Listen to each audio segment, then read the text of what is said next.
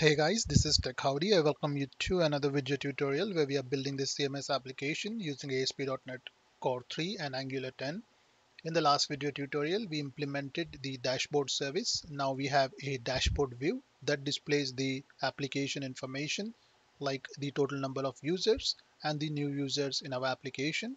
There are two cards with static values which we haven't implemented, and as I've explained that this will be in the second phase of the application tutorial when we implement blogging, and we will use these two cards to display the statistics. In this video tutorial, we will be focusing on the users section where we will be creating the all users view. In the all users view, you will see a table that is created using the Tabulator framework from JavaScript. We will be using the option to create new user through a bootstrap model. This is a bootstrap model which will have a form on it embedded onto it. We will use this form to add the new user details and then to add these user to our database. We also have the option to edit the existing user, and that is also done through a bootstrap form model which contains the existing users details loaded onto a edit form. We have the delete button, which when clicked, the option to delete the user will be provided, and if we go ahead and click yes, the user will be deleted.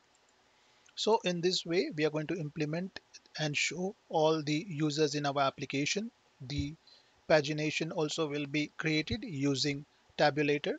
If you are not familiar with Tabulator, I will add the link in the video description, and when you go to tabulator.info, this is the website or the official website for this framework. It's completely open source. All the code is available on GitHub. You can see how you can create different tables. If you go to the example section, here there will be a list of tables that you can use and implement using this framework. If you don't want to use the Tabulator framework, you can also go ahead and use the DataTables framework, but I would not be using that in this video tutorial series. So if you want to follow along, you would have to use the Tabulator framework, and I'm going to use that. So here there are different ways which you can display data using this framework. You can research further and you can change the UI accordingly as per your requirement. So let's go ahead without wasting time and start creating this user list view in our admin panel under the user section. So here the first thing that we want to do to implement the user section is to create the views. And to create the views, we will go ahead to the areas folder, go to the admin folder or the admin area. We'll go to views, and here we have the folder created for user. So we will add a new file. We will add the view start file to implement our custom layout for displaying the users. So we will select the razor view start. We have been using custom layout for most of these sections. If you don't want to do that, you can use the default admin layout. But the reason we do that, it is because we don't want to display the cards or the dashboard cards on this view, since the dashboard cards are part of admin layout view. Therefore, we create custom views, and it's easy to also maintain the UI if we have custom layout for each section. So here we will go ahead and create a new custom layout file, and we will add it in the shared folder. We will call this custom layout file as admin user layout. So let's go ahead and add it.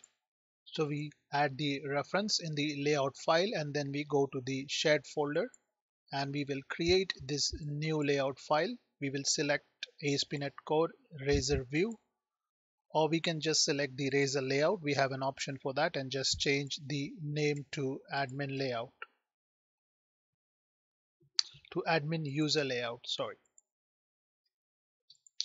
So I have put an underscore just to identify this file as a partial view. So let's go ahead and hit new, and here we will go ahead and get rid of this default code and add the custom layout code which I have already created. So I have created the custom layout, or added the custom layout implementation to this file, and the main thing here is a injection of our admin base view model so that we can access the properties that we need to display the data on the admin panel. So we have used the sidebar, the top bar, and the footer displayed on the layout, and then we will display our custom body that we are going to create using Tabulator and display it on the center of the view. So that should be it for this view. Now we would go ahead and go back to the go back to our controllers. Here we would need to implement the controller. So we have already created the controller, user controller, but we have not implemented any logic. We have to implement this logic. So let's go ahead and implement our logic. So first thing first, important that this area is only, or this section is only accessed by our admin. So we will use the authorized attribute with the authentication scheme admin that we have created to prevent any unauthorized access. So let's go ahead and then add the reference. Once we have done that, we will go ahead and get rid of this default view that we had created, because we are going to write some more code inside this controller. So as you know the drill, we require certain objects that need to be instantiated, and we use dependency injection to instantiate these required objects. So we will go ahead and add these objects. So I have added all the required objects that we would use in this particular view, which is the user section. So I have created the properties objects, and I have instantiated them using dependency injection in the controller. Now we will go ahead and create the index view, but we will be returning a task of type iActionResult. So we will go ahead and implement the index method. So I have implemented the logic for the index view. We also would need to add the reference to dependency injection. Sometimes when you hover over the object, you would not see an IntelliSense option to display, which will tell you that which particular class to import. That usually happens in the case of extensions for dependency injection. So once you add that, this error will go away. So now you can see that all the errors are not, it's gone. So we can go ahead and use this view. So we created this index view, and we are injecting the admin base view model as we did in the profile controller as well. And I've explained why we do that. And to keep it short, we are injecting this admin base view model because when we go to the layout that we are using, that is the base layout for that we just created in the shared folder, we are injecting the admin base view model. So we need to make sure that when we call the view, we have this model ready and injected. So let's go ahead and then create the next method. So if we go back to our browser, here you will see that when we uh, refresh this page and the users are loaded, usually when we add a new user, the users will be added. So let's me go ahead and quickly just show you a demo live. If I try to save this particular user, the user details are edited. As you can see, we'll see a pop-up, but the page does not refresh. And the page does not refresh because we are using the Ajax attribute. We have created the Ajax only attribute, and we will make use of that in this particular view as well. We have made use of the Ajax attribute, if you remember, in the controller, not the profile, sorry, the site setting controller.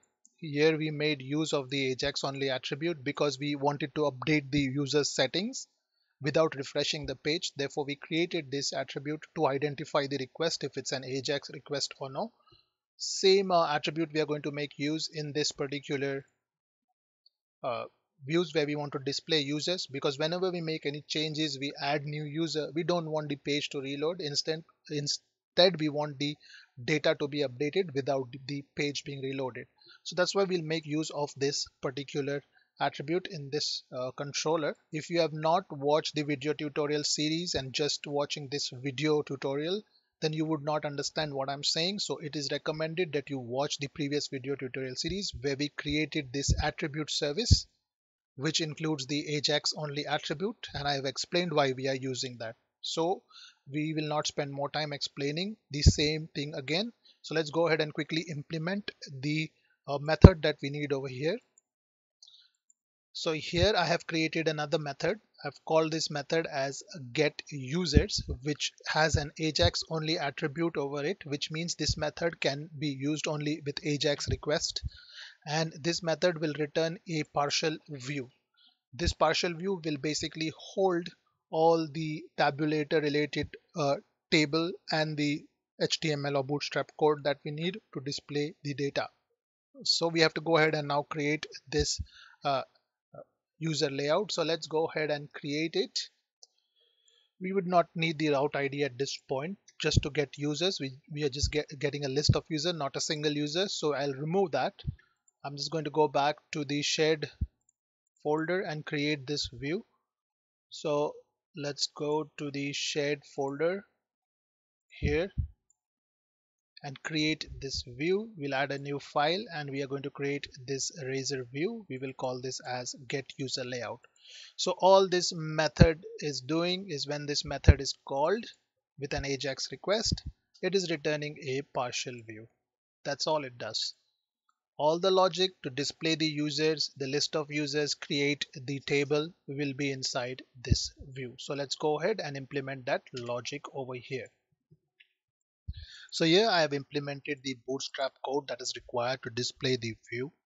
If you notice that I have commented out the HTML anti-forgery token. Now, the reason I commented this out is because we are going to have a separate video tutorial on how to implement anti-forgery tokens in our entire application and how to use it. So I don't want to mix two informations. So I will leave this code commented, but don't worry, I will be teaching you how to implement the tokens, anti-forgery tokens in this application project. For now, you will also see that I have implemented two partial views at the bottom of this page. And why do you think I have implemented these two partial views? These two partial views, as the name suggests, is the add user layout and the edit user layout. For the edit user layout and the add user layout, we are using models, bootstrap models, and the model code will be added to these two partial layouts. So let's go ahead and create these two partial layouts and add the code. So I'll go to the shared folder and add this new file. I'll select the razor view and then I'm going to add, or I can just select the layout, depends on whatever you like. So I'm going to select the razor view, hit new. Here I will get the comment created, get rid of it. And here we will implement the bootstrap code that we need to display the modal pop-up. So here I have added the code that is needed to display the modal pop-up, and if I scroll back to the top, here I have also injected the add user model. Now this is the model that usually contains the property values for the users related information. And so if we go to the model service, we have already created this model which we use for the user details. So the add user model is here, and in the add user model you can see we have also added the attributes and the validation. When we updated the user's profile in the admin panel, we use the same model. When we are adding a new user as well, we are going to use the same model because these are the same properties that we would need to create or update a user. So we will use the same model, and we have to inject this model over here so that we can make use of the properties that we need in this model. So now the add user model is created. Let's go to the add user layout is created, which contains the model. Let's go to the shared folder and create the edit user layout as well, which will contain another model that will be used to edit the user information. So we just saw an example where I click the update button. So when we click the update button, the edit user model will pop up.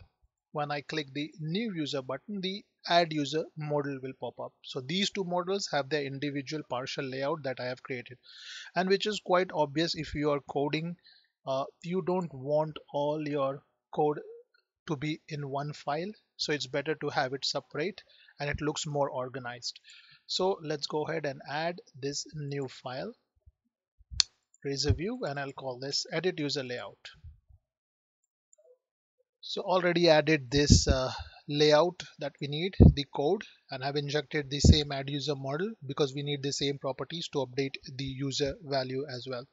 Now this add user and this update user is going to be any user in your application. It's not just going to be the user who's logged into the account, because the admin is basically the owner of your application, and he or she should have access to every user in your application. The admin should be able to add a new user or edit a user or delete a user. So that's why we have these two models and these functionality that we're going to implement here. Now that we have the partial layouts created to be displayed on the user section, let's go ahead and work on the index view. We'll go ahead and add the index view in the user view folder. So we'll add a new file. We will create a new razor view. We'll call it index, and then we will hit new. In the index view, we will get rid of this comment, and we will add the code that is required to load the index view. So here I have added the logic or the code that is needed to load the index view. If you look at the top, I have injected the admin base view model, since we'll be using the objects and properties from the admin base view model. I have added a title for the page or the view. Here we are loading the get user layout, which is basically going to be the model that we want to load and the other information from the get user layout. So if we go to the get user layout, we are calling the model layout, and we are displaying the view on the get user layout partial view. So we are going to display this get user layout here after the uh, title, or basically in the body of our view. The next thing that we would do is some styling, some inline styling for the chosen drop downs, as we did in the profile controller view. If you haven't watched that video tutorial, I'll recommend you to watch it. Since the chosen drop downs come with a default view, I have changed the view or the CSS styling for that particular drop down with some custom styling. You could do the same, or you could use the default styling. If you want to use the default styling, you don't have to add this CSS code. Here for the other CSS style sheets that you see, we have already installed chosen, jQuery UI and SweetAlert 2 using library manager, which is libmen. We have a file that we are going to create, minified version for user.min.css, and we are going to also implement the tabulator boot library with the bootstrap styling. So we have not yet installed this tabulator framework. We are going to do that very soon. And here in the section for scripts, we are using the tabulator script, minified version of the tabulator script, which, as I said, we will be installing. We are going to load the user.js file, which we will be creating. We have already installed SweetAlert, jQuery UI, chosen library framework, and we are going to create a custom JavaScript file which will contain the method to generate passwords for our users. If we go to the view, user layout view, and if I try to edit a user, you will see that there is an option to reset the password. So when, as an admin, I click the reset password button, I can generate a password for the user, which will be emailed to the user so that the user can use it to log into the account. So I don't have to create this password manually. I can just create this passwords for the users using this reset button. So that's why we are going to use that password generator method that we are going to add to the password generator JavaScript file which we'll be creating. The same for the new user, we can generate a password like this, as you can see the demo. When I keep clicking the button, every time a new password is generated, and this is done through that password generator method that which we are going to create. So if I go back to the code now, We also have loaded the validation script, and I have explained why we use the validation script to validate the input elements or the elements on the form to make sure that the form is valid. And then we have added the range validator code, which also I have explained that we have the terms and condition checkbox, and we need to make sure that the checkbox is checked before the form is submitted. So we use this piece of code to validate our form and the checkbox. So now let's go ahead and install the Tabulator library so that we can make use of the Tabulator framework in our application. So let's do it.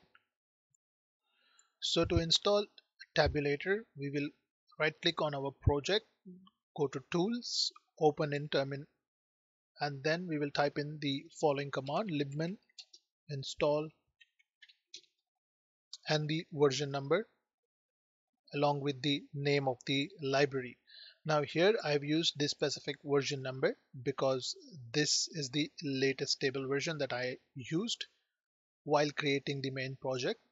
But if you want to use the latest version, you can remove the version number flag and just specify Tabulator, and it will install the latest version in your application. Since I want to use a specific version, I have applied the version number at the end of the command. I will hit enter, and now libmin will ask us where we want this library to be installed. So we will install it in the default location.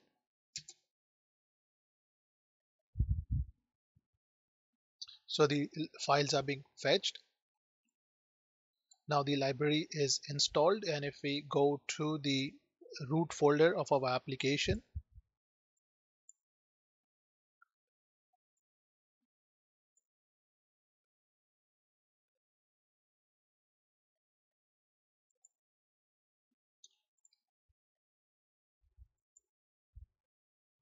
we should see Tabulator installed over here, and all the files will be created inside the appropriate folder for Tabulator. So now what we would need to do is go ahead and start creating the UI or the JavaScript methods and the user.js file that we need that will contain all the JavaScript methods that we would be using. So let's go ahead and create it.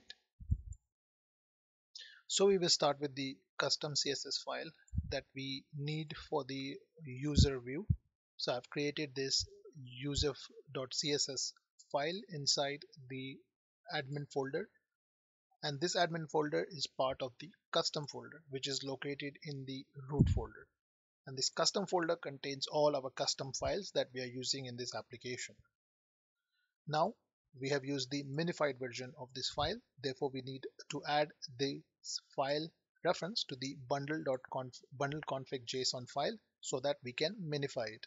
If you have not watched the video on how to bundle your files in the application, how to use bundling, there is a video on this in the video tutorial series. Go ahead and watch it. We will not spend time explaining the process. So here inside the bundle config.json, I'm going to add the uh, bundling for the admin for the user.css file, which will be converted to user.min.css, and that's what we have referenced over here. Right now I'm not using the minified version of the file because I would need to debug it, so I will just use the full version of the user.js file that I have created in the script section. So I have just added this user.js file and I'm using it after or when we are going to deploy the project on the server. We will reference the minified version. For now we will leave it as it is. So what we can do is we will now go ahead and also create the password generator file, since we have referenced it over here. And the password generator file, I've created a folder called as common. That's because we can share these files with other users, not just admin. So it's not just limited to the admin. So the password generator .js file will contain the method that is needed to generate new password. So let's add this method over here. So here is the method that I have added. I've called it password underscore generator method, and this is the only method that we will be adding to this file. Here in this method parameter, we are passing the length of the password. So if the length is not specified, then we set the default length to 10 digits or 10 characters. Here I'm not going to go into details of what and how we are generating the password. I have implemented the password generation in this method following the logic that we have used in the startup file. So if we go to the startup file of our application, here in the middleware, we have set certain conditions for the password under the services.add identity, like we require 1 digit, we require the length to be a specific length, we require it to be alphanumeric, and so on, like uppercase, lowercase, and other options. So using the following logic, I have implemented this method over here, and this method will create a password based on that logic that we have implemented. Go ahead, you are free to change the logic and create your own password values, but I will be using this particular password generator that I have created for generating the password so that we don't get errors while we submit this password to our database. So now we can close this password generator file. We are done with this password generator file. Also, we can save the bundle config.json file and close it. We don't need it now. Now let's go back to the user.js file and start implementing all the required methods that we would be calling from the views that we created to display the user section. So let's go ahead and start implementing these methods. So guys, to save time, I have implemented the user.js file with all the required methods that we would need. And for every method, I have put my comments so that you can understand what each and every method does and what the code is used for. But I will still explain to you how these methods work rather than coding this along with you guys in this video tutorial will make this video tutorial very lengthy. So I have already implemented it and I only spend time explaining the logic. So initially we have created a gender value array which contains all the values that we need to be displayed in the gender dropdown, which will be created using the chosen library that we use for populating dropdowns. So if we go back to our finished project, go to user section and the all users. Here when I create a new user for the gender section, I have these values that are loaded. So these values come from the array that we have created in the user.js file. Then we have initialized certain properties with the target IDs of our element. So as you know, if you are familiar with using jQuery, when we want to target an element using the ID, we target it using this particular method, which is jQuery. This dollar stands for jQuery and the ID of the element. So since I will be using these IDs multiple times on the edit form as well as on the add user form, so I have created these assigned these values to a variable, and then I can just call this variable wherever I need these values. So that's a short form or a short way to do things in JavaScript. Then the country table is initialized to empty so that we can load the countries when the page loads. Here we have the document.ready method where we initialize our elements. So we have used the chosen library to create dropdowns. So we need to make sure that we initialize the chosen library with the elements that we have on file. So for doing that, for example, here I've initialized the gender options. So using these options in the array, I have created the dropdowns and displayed them in the gender dropdown element that we have on our DOM. Similarly, I have done the initialization for billing and shipping address. You can go through the code and you can understand it, but that's what we have done over here. We have done the same thing in the profile.js file where we have loaded these values for our profile form. So we have followed the same logic here. All the way we scroll down after we have initialized the shipping and billing address drop downs. We then have added an event listener to our form button. So whenever the add user form button is clicked, this event listener will listen for that click, and if the click if it finds a click, it will prevent the default submission of the form. That's because I've explained it previously that we use this so that the form is not submitted and the page is not reloaded. If the page is reloaded, we will lose all the data that we have entered in the form. So therefore, to prevent the default event, we have used this prevent default method. Now we are going to then check if our form is valid using the jQuery unobtrusive library that we have installed. So we can call the valid method on our form by targeting the forms ID. Here I have targeted the forms ID. That's because we have multiple forms on this particular view, which are loaded on different models like the edit models and the add user model. So you cannot just use the form key over here. Instead, you would have to specify the ID if you have multiple forms on the page. So that's what we have done. And if the form is valid, we have created a form data object using the HTML form data API. And then we have added the address, shipping address, and the billing address of the user if it contains any addresses. And then we have called the add user method, which we have created over here. This is an Ajax method where we are calling the backend API, and all the APIs that I've used here in this user.js, at this point we have not created them, so we will be creating them in the upcoming video tutorials. So for now we have just called the methods, but once again we have not implemented them.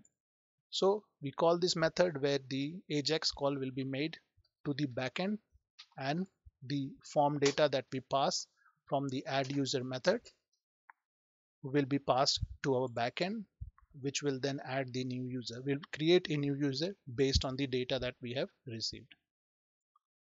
So this is for the event listener. For the edit form, so I should specify that here. If you might find it confusing, event listener for the edit user button clicked. So we have two models, correct? One for the add user and one for the edit user. Both have forms and both have buttons, and when the buttons are clicked, we are adding a event listener.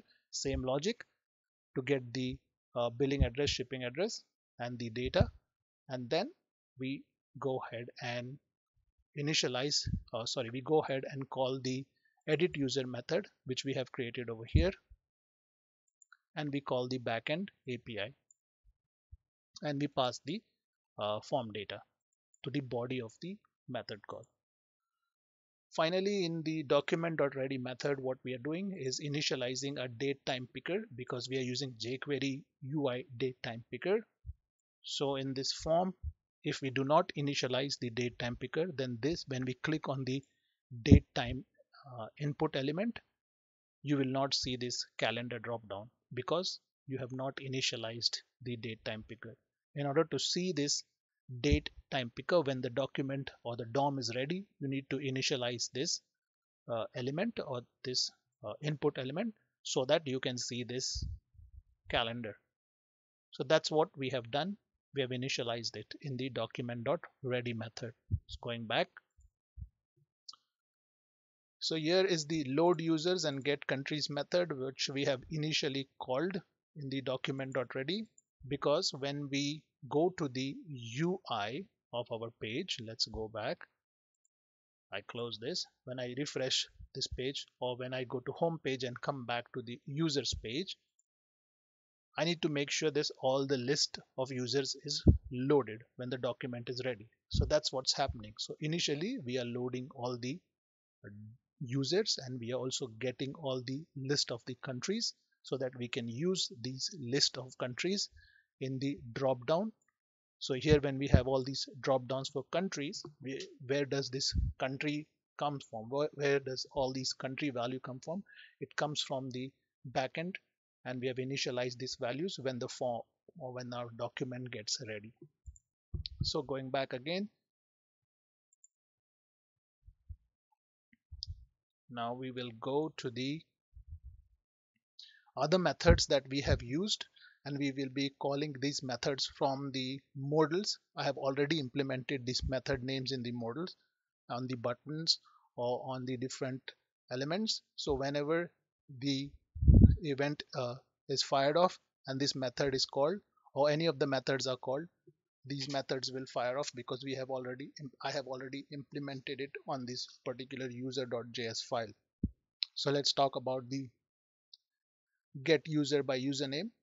This method is called when you go to the form and you click on this particular edit button, right?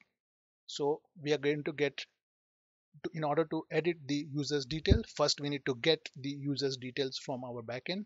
So the get user by username method will get all these details of the user when the button is clicked.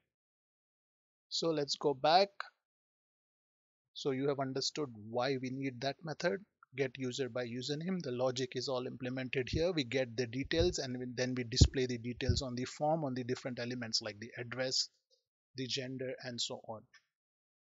So similar logic applied in the profile details page as well, where we display the user's details. Once we have the details from the backend, we display it onto the form.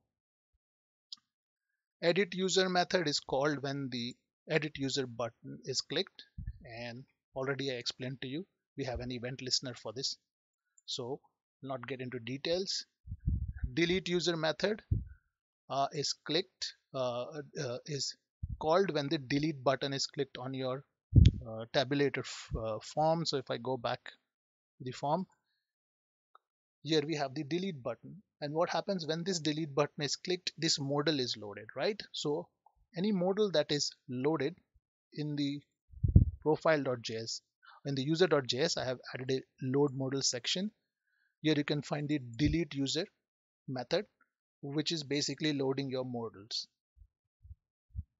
So this method gets called and we pass the username in this method, and when the method is loaded, here we display the username and we ask the admin, do you want to delete the user ID, and we display the name, or actually it should be username with the ID, it should be with the username, sorry for that. You can change it, or I will change it and then push the code. Should not be ID, should be username. So and I display the admin, which is the username of the user. So if I go to this user, click delete, I will see tech howdy, which is the username of this user over here, which I clicked the delete button. So each delete button, each edit button is associated with the user in that row. Okay, so if you click this button for delete, you will see the delete confirmation for that particular user who's on that row where this button exists. So now we will go back and we will understand the other logic. So delete user, once again we are calling the Ajax method, and we are getting the confirmation. If there is any failure, we are using sweet alert. If there is any success, we are using sweet alert pop-up to display the success confirmation. Also, after we have deleted the user, we need to call the load user method because the user will not exist in our database. So there is no point to show the user in this table. So when we call the load user method, this table is loaded once again, and the user that was deleted will not be shown over here. So we go back, and here we can close this now. So these are the load modals. Whenever we click on any button, the modal gets loaded. For add user, edit user, we spoke about the delete user. Now here is our tabulator code. In order to use tabulator, we need to first initialize the table. So to initialize the table, we have to call the new tabulator method on the table that we want to initialize it. So we pass the ID of the table element and we call the tabulator method, and here we can initialize all the values. So here you can see I have put all my comments on the lines so you can understand why it is used. So the layout, I want the layout to fit columns. So which means basically that you see that the entire table is fit onto this of div. So which means that when you add the fit column attribute, it will make sure that each and every column is expanded and fits appropriately to the exact size of the div. You can go through the tabulator documentation and you can see what each and every property means and what properties you can use. There are lots of properties. So this is what I have used in this particular tutorial. So I have set the pagination size to 7, which means 7 rows will be shown. And if there is an 8 rows in your table, so let's go back here. So we have 7 users. You'll see the pagination as 1. If you have 8 users, which means that you will see 2 pages over here, 1 and 2. That's because we have set the pagination to be 7. You can increase that or you can decrease that based on your requirement. So go back, go through all these other properties. I'm not going to explain it now because I put my comments, and you can go through the tabulator documentation here. Just to show you one more thing in tabulator which is good, which you can use formatters. Like for the image column, I have used the image formatter, which will make you display a image on the image column, and you can set the height and width of the image using the formatter params key and specify the height and width. So tabulator is a really good framework, and it gives you more options to experiment and play around, whereas I didn't find these options with data tables. uh, I don't know, I have not used data tables a lot, but yes, I use tabulator and I find tabulator much easy to use and modify. So totally up to you. If you feel like using some other framework for generating your tables and rows, you can use that. But I really find tabulator is really easy to use and quite straightforward. So here we are creating the buttons that we use to display. So I'm just concatenating some HTML elements and I am returning the buttons. So I create a group of buttons and then I return that group of buttons. And as you can see, I have the group of button, the edit and the delete button together. You can add more buttons if you need by just copying this button code, start and end tag of the button, and you can create more buttons if you wish to. Let me just see if I can load it. So if I the starting tag, the opening tag and the closing tag of the button, I copy this and I paste it like this. Let's see if I go back. Oh yeah, this wouldn't load because this is my final project. Sorry for that. I have to run the application, so let me just run it. So the code would not load, as I said, because we have to implement some other functionalities before we load the code in on this UI that is created for user section. I have loaded the local application because we need to add few more things before we load the page. But yes, if I go back to the application code, if you want to add additional buttons, you can do it like this. So I'm just going to change the thing that I just did so we don't get confused. So for now, I just have 2 buttons over here, which is the edit and delete, because that's all I need. If you need to add more buttons, you can add depending on your needs. So now these buttons have been added, and these buttons when clicked call the edit user by ID method and call the delete user method. So we have already implemented these methods in our application. So edit user by ID and delete user by ID. So you can see it over here. We load the modals and we confirm from the user if they want to do that edit or no, right? So now we have some extension methods over here. Uh, these extension methods are to open the file explorer. So let me go back to the application. So here, if I go to the users, all users page of the finished project, here I click on the new user. So that extension method to load the File Explorer is when I click this button, the File Explorer will be loaded. And if I select any file to preview the file in this image section, I have the preview image extension method. So let's go back to the code. Here I have these two methods, and you can go through the methods. It's quite straightforward code. All I have used in the preview image is the read as data URL, which is a part of the file reader API, which is inside your HTML5 browser. So you can access this element. So I have put my comments there as well, so you can go through it and understand it. We have the method to copy the billing address to the shipping address. Now we need this method. All this method does is copies the existing billing address to the shipping address. If you're an admin user and you're creating users and adding them in your application, right? So I add some address over here, and what if this address, the billing address of the user or the shipping address of the user, is same as the billing address? Do I need to type it again? No, correct? So I have created a button here where when the user clicks this button, the billing address gets copied to the shipping address. So that's what this method does in your application. So it will copy that billing address to your shipping address. So that's what is the logic inside this method. Method to generate random password. We have this method.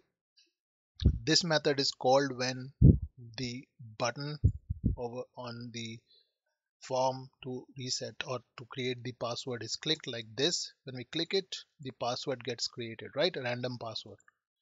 So we generate this random password using this method, and this method is calling the password generator method, which we created in the password generator file. And as I mentioned, when we created the method, we need to specify a length of how long we want the password to be. If you don't specify the length, the default length is 10 digits over here. So that's what I've specified 6 as the minimum length, because that's what I've put in the startup class. Minimum required password length is 6. So you can change it, but make sure you change the length in the startup class as well. And the extension method for the error list extension method, we have used it previously as well in the profile controller to display the errors in the suite alert pop-up. So we convert them into a list. So that is an extension method. Any error response that we get from the API, all the errors, we make a list of that. And then we have the extension method to get the browser cookie. We are going to use this method to get the access RF token and attach it to the request. As mentioned in the video tutorial at the beginning, that we are going to implement anti-forgery token in this application, but I don't want to confuse you with mixing two things together. So when we implement the anti-forgery tokens, we will make use of this method to get the cookie from the browser. For now, I have just created this extension method, but we will be using this method after we have completed the anti-forgery token video tutorial, because we will need to add that logic in the Ajax methods that we have created. Don't get confused, I will explain it to you. But for now, that's all you need in this file, all these methods, and these methods will be used in the form that we have created in the models. So that should be it for this video tutorial, because this video tutorial is quite lengthy. Let's continue working on the user section in the next video tutorial. So in this video tutorial, we have created the user.js file, the password generator file, modal pop-ups, and all the layouts. In the next method, we need to implement all the API methods that we are calling. In the next tutorial, sorry, we need to implement all the API methods that we are calling. So we have to work on this. As I mentioned to you that when I loaded the local application, the users were not being loaded. That's because we don't have any APIs yet created to load these users. So we have to implement all these methods. So we will do that in the next video tutorial. As you see guys, these videos take lots of time to create, lots of time spent to write all these lines of code and to make sure that there are no errors while we put them up in the GitHub repo or on the DevOps repo. So all we expect from you is a like and a subscribe, as we provide you all this code for free. Please do not forget to subscribe and like our channel. If you have any questions, use the comment section. And once again, thank you for watching.